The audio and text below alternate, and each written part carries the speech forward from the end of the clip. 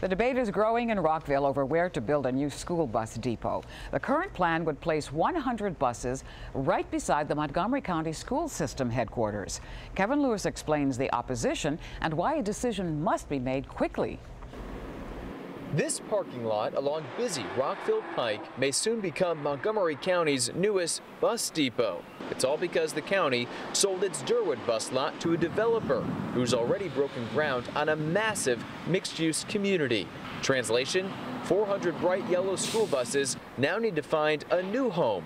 I think that maybe they could have been more aggressive and looking for alternate solutions. Parent Jessica Rowden thinks school leaders procrastinated. After all, MCPS says it will now likely have to squeeze 100 buses onto its administration building parking lot and ship the remaining 300 to a maintenance facility.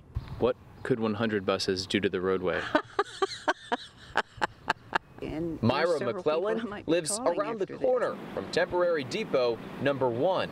At 4 o'clock, when all of the traffic is out there from people coming home from work, that's not sensible. I don't know where else they can put them, but don't put them out there.